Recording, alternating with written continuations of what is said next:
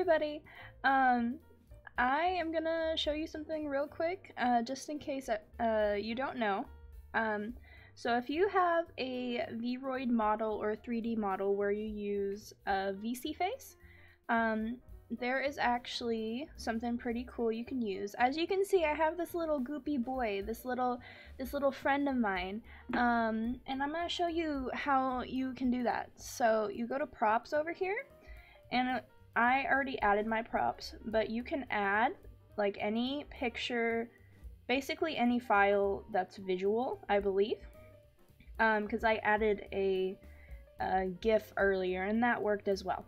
So, and it keeps the transparency if you have transparency. So I'm gonna show you like how to get these like cool wings and everything.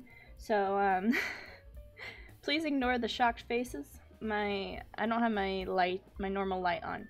Okay, so we're gonna turn my VTuber around, and this boy, he's set to always face the front.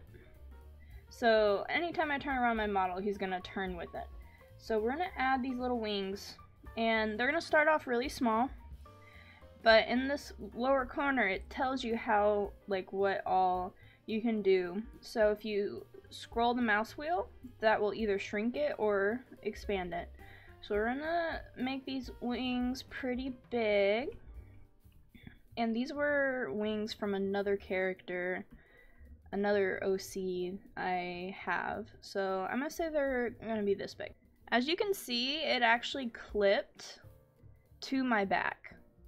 You're gonna want that, like if you're wanting it to follow a body part, you're gonna want it to clip like that, and hopefully don't accidentally move it like I just did.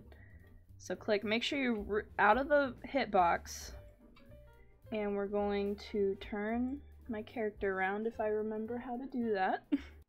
If you middle click, that will toggle whether or not it stays to the front. So we're gonna actually move my character back around and try this again. So we're wanting it to clip to the back, middle click. Okay, it's clipping, and you see my like avatar clipping through it, so that is probably a good sign. And whenever you turn your model, it's gonna look weird as well, but most VTubers are from the front anyway, so it's fine. Now my little boy is attached to my hair, but I want it attached to my shoulder. Now it won't move all weird. But yeah, so now I have little wings, so if I had more movement on my character, it would be tracking, because it's attached to my back.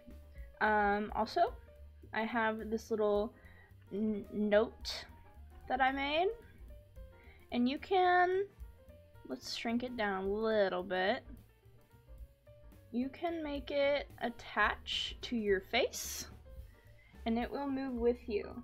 But if you want it closer to your model, you can actually hit settings, and I'm going to turn so you can see it a little better. You can do distance to model and shrink it. So now it's like really close to my face, but if you want a little, like, it depends on like what you're wanting. But yeah, you can like have it attached to your face, and it will move around. Let's see, if I put it right here, you can see it a little better that way. But yeah, so that's fun. And transparency does stay. So with these glasses, these are my newer models glasses, and if I wanted to not use the glasses I'm currently using, I could use these. I would just attach it to my face, and then they would follow my face. It's not like perfect like it would be with like a 3D, and also, oh, oopsies.